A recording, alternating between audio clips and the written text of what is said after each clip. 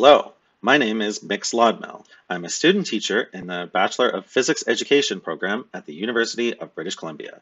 Today, we're going to build upon our knowledge of tension, forces, and free body diagrams to find out what we can discover about pulleys. A pulley is a simple machine. It has a wheel with a grooved rim around which a cord passes. It can be used to change the direction of a force, and it can be used to reduce the force required to raise heavy weights.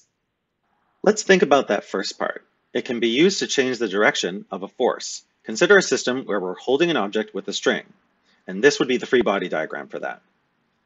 It has the force of gravity pointing down and the tension pointing up.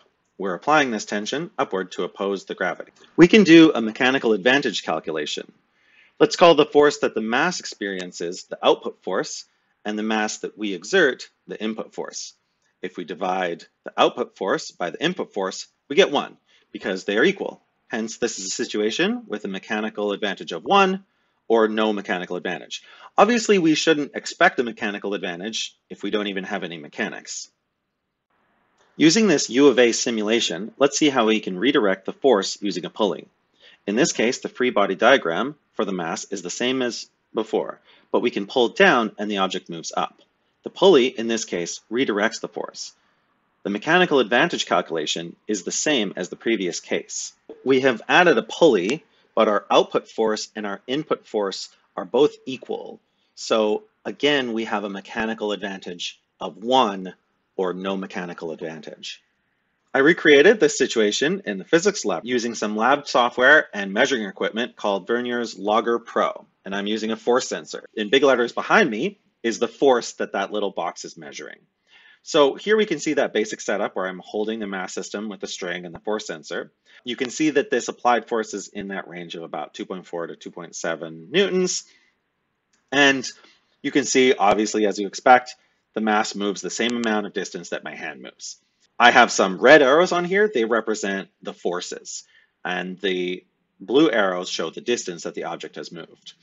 I have created this single pulley system in the physics lab. You can see that the force applied is in that range of 2.4 to 2.7 newtons. You can also see that the mass moves the same amount of distance that my hand moves. In this case, the distance is in opposite directions. My hand moves down and the mass moves up. You can see red arrows for force and blue for distance. Okay, so we added a pulley and we didn't get a mechanical advantage. Not yet. What about that second part of our definition, though? We said pulleys are a simple machine. It has a wheel with a grooved rim around which a cord passes. It can be used to change the direction of force. Okay, we saw that.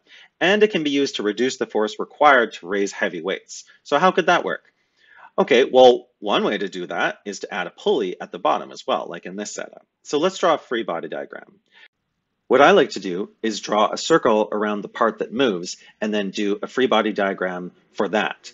This way we don't have to worry about what goes on inside of the circle, and we can just consider how the whole moving piece works.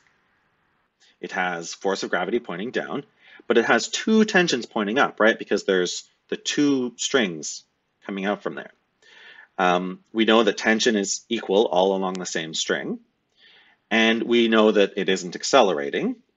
So these forces must be balanced. So we can see that tension equals half of the force of gravity.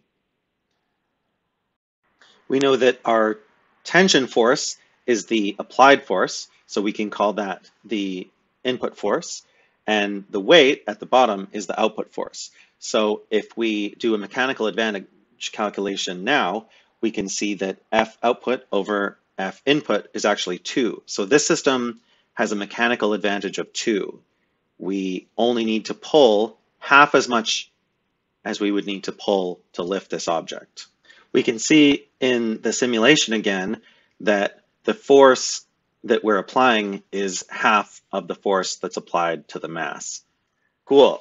We're back in the lab, same sensor, new pulley setup. Again, we still have red arrows for force and blue for distance. So now notice when I pull it, the applied force is around half of what we saw before. So again, this isn't ideal conditions, so we're just looking for about like roughly. The other thing to notice is that the distance that my hand moves is a lot more than the distance that the mass moves.